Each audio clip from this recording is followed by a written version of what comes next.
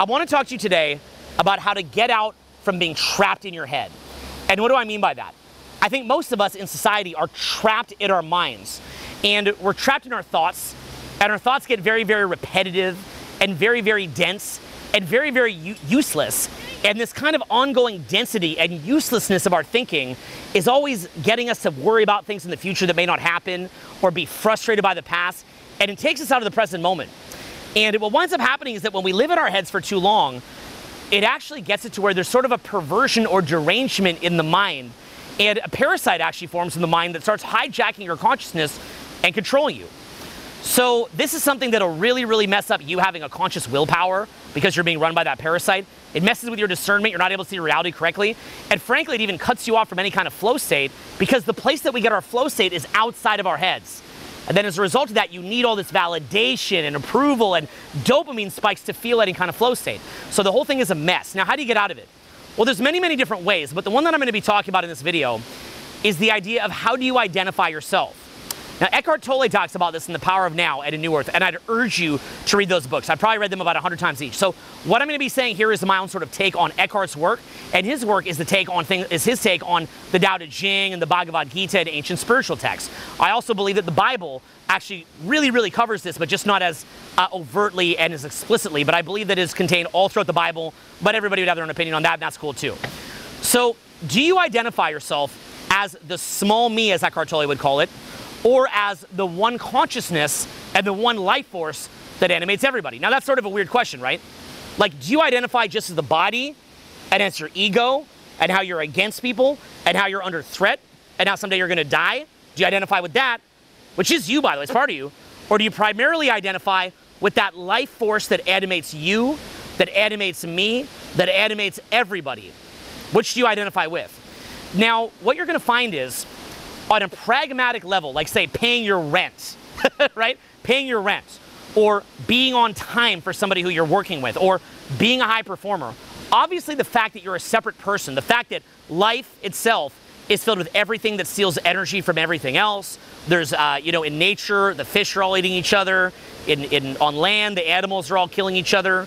Historically, human beings, the main state has been war and death. So it's practical to say, no, I am my ego, I'm my body. That's a very, very practical concern, right? You don't want to be so passive that you're like, I am the life force that's in you too. Now kill me. And I'm never going to have any romantic relationships. I'm going to be broke, right? There's a difference there, right? So one of them is going too far. It's too extreme. But there's still a great benefit to identifying with that life force that's inside yourself. Identifying with the force of life. And what is that? What you'll find is that it actually draws the awareness out of your head.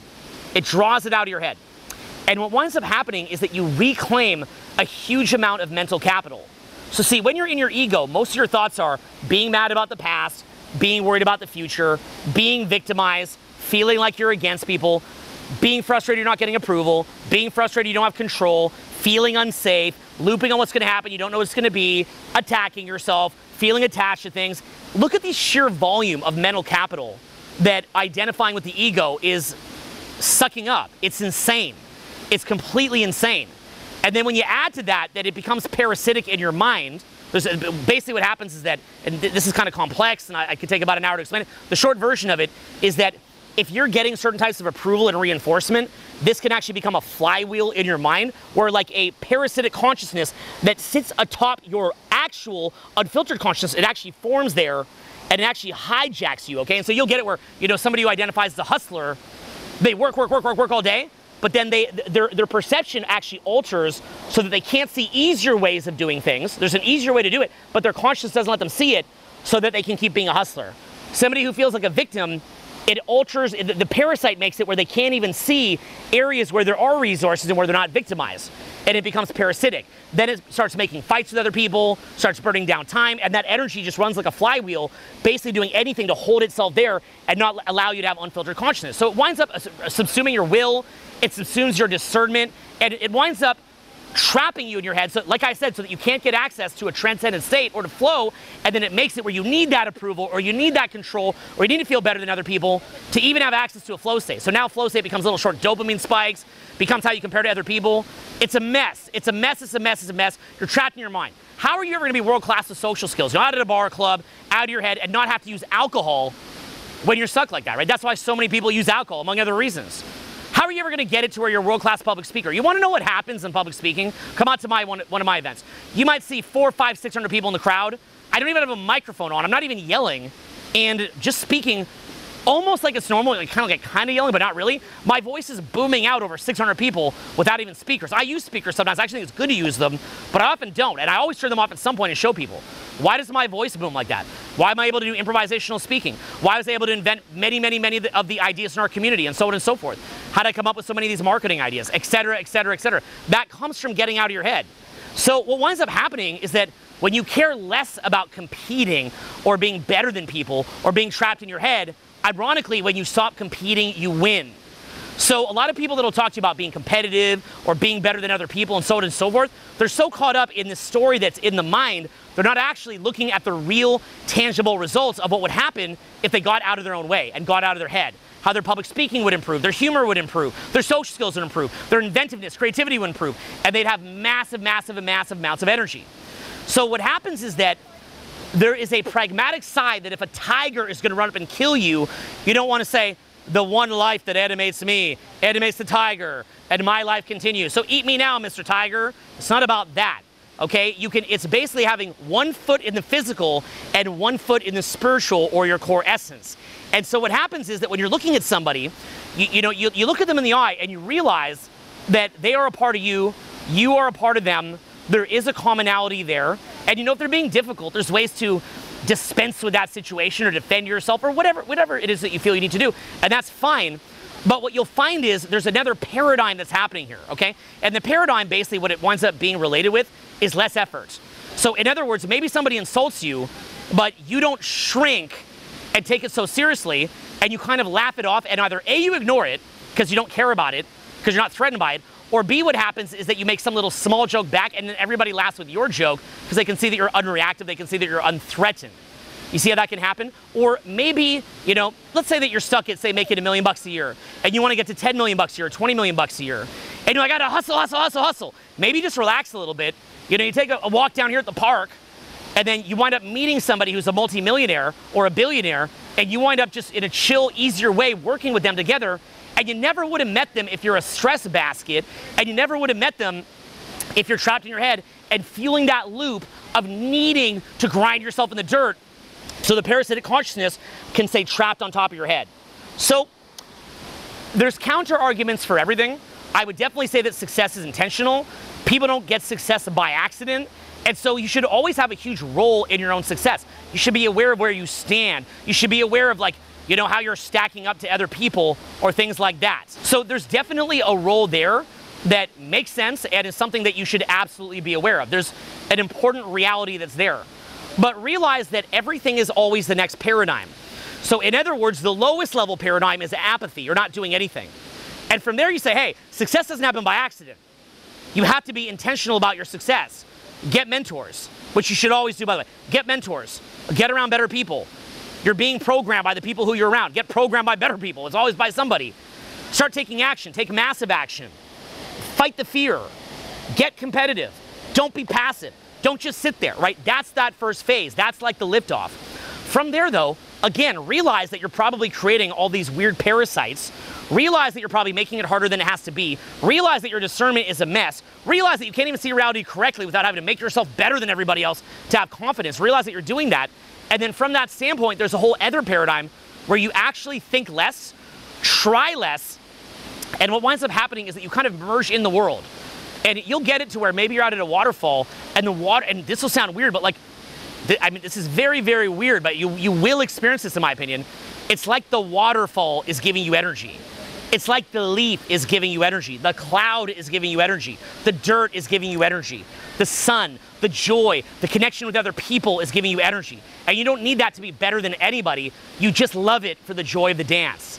And you want to add value to other people. And in the process of adding value to other people, you get around better and better people, and then they want to add value back to you. And that is why some people live in a hell on earth, and some people live in a heaven on earth. Heaven or hell, while that can be a place that you could go after you die, can also be considered what it is that you live in life.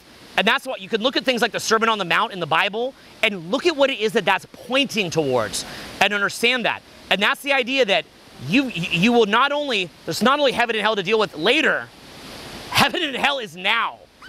Okay? And the hell could be one of apathy and non-action and laziness. The hell could be one of feeling against everybody and over-competitiveness and ego and the density and parasite of the mind. Or the heaven on earth can be getting out of that. And look, what you're going to find is, if you actually follow through on what it is that I'm telling you, you're not only going to feel a lot more peace, you're probably going to feel oftentimes euphoric. And that euphoric energy is going to propel you to do things that you couldn't even imagine. It's going to propel you to brilliance you couldn't imagine, skill set that you couldn't imagine. It's the kind of thing that, you know, it's that kind of like 6 rings championship winner type of thing that makes you the best, while never even really wanting to declare that you're the best. Because you don't care, and you actually even want other people to be the best. You don't care because you know there's enough for everybody and everyone's on their own journey. But of course, ironically, because you don't care, you wind up being the best, but that's not even the point. So just keep that in mind, okay? Just let that be in your head and say to yourself, what do you care about more? Laziness and apathy and being on autopilot and finding the easy way out and, you know, just numbing yourself like a lot of people? Do you care about being in a grind state and being angry all the time and feeling like the world is just this evil place and then being the winner of that? Or is what you care about is getting and tapping into your natural flow, being very, very present in the moment and being in a euphoric, loving state where energy is coming out of you and your motivation is coming from that. So that there, in my view, is the place to be. And once you've had a taste for it, like the average person that would hear this and disagree with it is because they just haven't experienced it.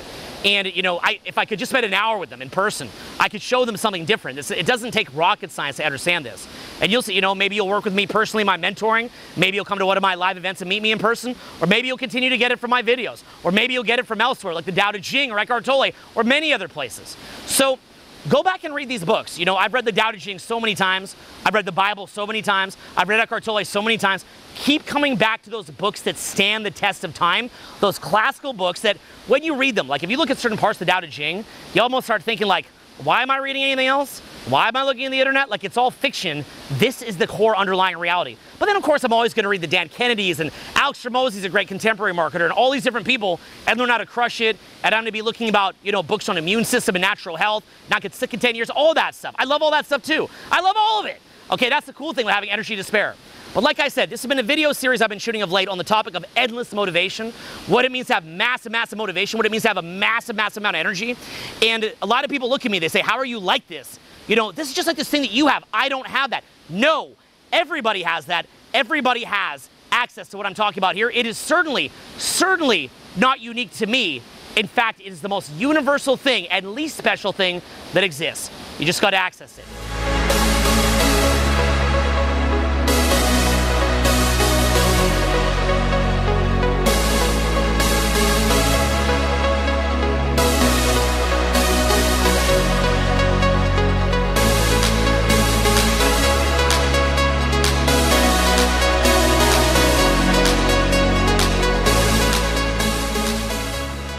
So we just shot over from Multnomah Falls here to Tokati Falls, two of the most beautiful waterfalls in Oregon. And I'm going to expand further on this idea of what it is that I got from Eckhart Tolle's books, The Power of Now and A New Earth.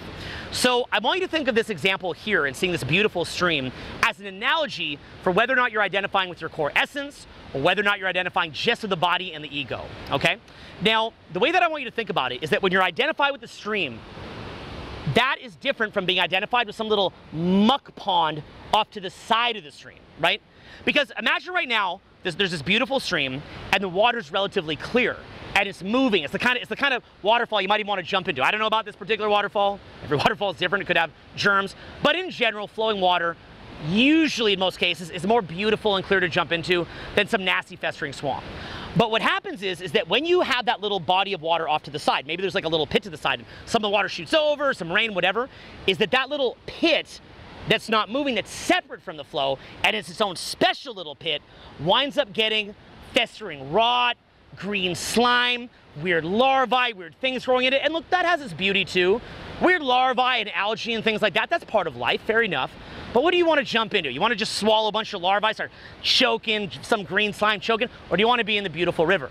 Well, when we talk about this idea of identifying with your core essence, that is you identifying with the whole, not having to be special and jumping off the side saying, I'm the biggest victim. I can't even see opportunities, just victim. I'm the biggest winner. I'm the biggest hustler, and things like that, and needing to find identification just in the body or just in the ego. Because again, like we talked about at Multnomah, just to repeat it, what happens is that when you find identification with just the ego or just the body, is it creates perversions, it creates derangements. The algae that you see, or the larvae in there that you see, while it is a legitimate form of life and part of the earth, and beautiful in its own way, it actually is, it's life. You know, imagine you saw that on Mars, you'd be like, yay, right? But nonetheless, while that is legitimate, it's an analogy for what happens in the pollution of the mind. So do you have larvae and green slime in the mind, or is the mind flowing? And it creates that derangement. And what happens is that life that starts forming in there, that algae, that green stuff, it wants to take over. The ego wants to take over. And so the ego will make it where you can't see reality correctly anymore, or identification with the body puts you in that fear state. What the ego or the body are meant to be, when you think of mind, body, soul, is they're meant to be indicator lights. So you don't identify with them as running you, but they're indicator lights. So you should listen to your ego. Your ego's there to say, hey, you're not getting approval. You're not measuring up to your competitors. Why don't you add more? Why don't you harmonize with your environment a little bit more? Why don't you be a little bit more of a leader? Why don't you add more value? Wake up. Maybe you should be mad. Maybe you should feel stupid right now. Why are you failing? The question is that a total mind identification where there's no space in between it? Or is it an indicator light saying, hey, wake up? Right? Is it a light on the car that you can choose to react to or not that may or may not be accurate? Or is it grabbing the wheel like that, and it's grabbing it so much it's spinning until you crash? You see the difference here? Is it an indicator light or total identification? Now, when you look at somebody, you're going to be, if you become attuned to this, you get savvy to it, you're going to be able to tell what is it that they're identified with. You will see with clear obviousness if they're identified with their core essence, with the soul, present energy. Are they operating from that space? Are they identified with the ego? Or they identify with the body? What are they identified with? So somebody who's just very much in physical consciousness, you'd think that would be awesome, right? But in many cases, they get super duper lazy. They take the path of least resistance, and there's not enough consciousness there to take the steering wheel and lead it in the right direction. And very, very much a fear state and primitive. Again, cool indicator lights. Maybe you need a break. Maybe you should be more safe. Let's not deny the body and view it as evil. It just shouldn't be the person at the steering wheel, that's all. It's like an airplane. You know, do you want like some weird, machination in the wing just running randomly, or do you want the cockpit running it, right? So, the pilot running it. What do you want? It's not a bad thing. Your body is meant to be there in support of your consciousness. But what happens when your consciousness is just this vague little thing almost snuffed out and your body's running amok? Likewise with the ego, you will see somebody in ego consciousness. You'll see it where what they're doing, you're gonna tangibly observe this. One thing in ego consciousness is it relies on separateness. So you'll see them saying things like, I got a diamond watch. Or they'll say things like, I'm the best, I'm the top, I'm the man. Things like that. Now that's fun as a way to break out of the laziness consciousness of the body. So you don't say that you're very, very lazy. You say, no, no, no. I got my ego. I'm the man. You see what's going on there? That's an upgrade. That's a step in the right direction. It's very rare that some derpy person who's being run by their physical consciousness just steps into total presence or enlightenment. Is bizarre. Never going to happen. So the ego actually serves a function as like spinning the initial propeller and getting liftoff. The ego can create liftoff. The ego is you in levels of energy or power versus force. It's like that point where maybe in the lowest states you're depressed or have shame or apathy, and all of a sudden you start getting angry, you start getting the will, right? That's when the ego starts activating. I want you to think of the ego in essence as like a little bit like, say, if you had a computer or a phone, some kind of like computer device, and it has like a base level operating system, because when you're born, your body doesn't know that you might cultivate your own operating system and curate it and consciously cultivate it.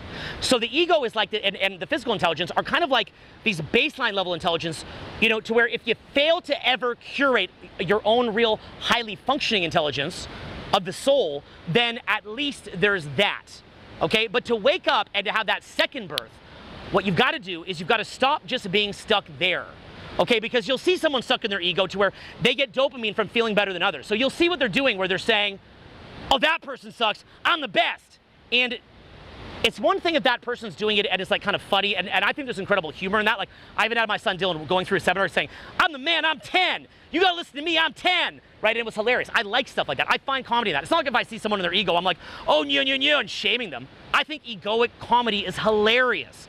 In fact, some of the best comedy is kind of letting our ego kind of run amok, and it's kind of funny to let it run amok because it sort of lets it out and lets it play a little bit. It's hilarious. So it's not about shaming somebody for being maybe a little lazy. Like, isn't it kind of funny to just imagine yourself just sitting there like, you know, eating some Cheetos with your crusty keyboard? That's comedy. You know, I'm the man, right? That's comedy. There's humor in that. Some of my favorite teachers and speakers do that. You know, even ones that are rich. I love these guys because they're funny. But there's a difference between something being funny and it being real. Like, I think Cardi B is funny, but I've dated people who thought Cardi B was like Tony Robbins, and they're doing coke, and they're driving around on a rampage, listening to Cardi B like it's real. So you've got to be able to make the distinction between, is this comedy and kind of fun and kind of firing you up, and like a kind of a cool dialogue to fire you up and to snap you into it and make you stop being a wimp and lazy and to get you to take action? Or is this like what you view as like mature adulthood and where you're really trying to go, and something that would lend to you having any base level core essence? Because if you let that run too long, in effect what happens is that while it's funny initially, it creates such a loss of discernment, it creates its own parasitic consciousness, gets filled with algae, gets filled with larvae, and takes you away from who you are. So Bruce Lee talks about this in the idea of Jeet Kune Do, and what he says is, be like water, my friend, right? He's jacking this from the Tao Te Ching. Who isn't? I am too. Read the Tao Te Ching. It's the idea of connecting the natural energy of life, connecting the flow of life, the power of non-action. Read all this, you got to understand it. Eckhart Tolle is the entry point, then go to the Tao Te Ching, Bhagavad Gita, go in the Gospels. These things will build on your knowledge of this. Very, very powerful. But the idea being, he says that, and he says, in martial arts, don't be attached egoically to a method. Take that which works, discard that which does not, and create something truly your own. Be like Watson, my friend. Bruce Lee says this. Learn from Bruce Lee. Get the general idea of it. And when you do, what you'll find is, what he's saying, is that you get a power. Like Bruce Lee, by being in that kind of Tao state, being connected to Tao, could throw a harder punch. Maybe you're doing public speaking, your voice is booming. Maybe you hit up a bar or club and you meet everybody effortlessly and it doesn't run you down. Maybe you're making creative business ideas. Maybe because your body is brimming with euphoria 80–90% of the time, or a huge amount of the time, what's happening is you feel so good, everybody's getting run down, they're coughing and choking and snot coming out, and you're around him. Maybe even your significant other has that, and nothing happens to you for decades at a time. Perhaps that could happen, I don't know. Just something that I've seen personally, but that's an anecdote, and I'm not giving you advice. So you see the idea of what I'm talking about here, okay? It's just, can you tap in? And what happens is, you feel that by being separate that you're more, but in fact you're less.